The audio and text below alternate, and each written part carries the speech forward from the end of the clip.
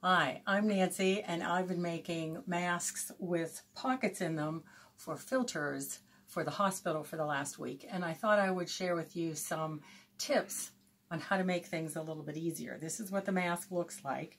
I don't know if you can see it real clearly. This obviously is the front of the mask.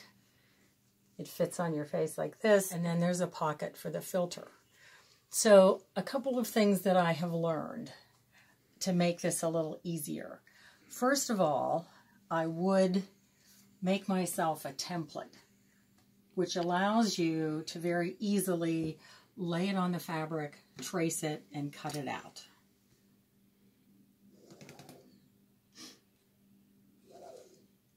Then you don't have to be fussing with a paper piece, pinning it, unpinning it, moving it around.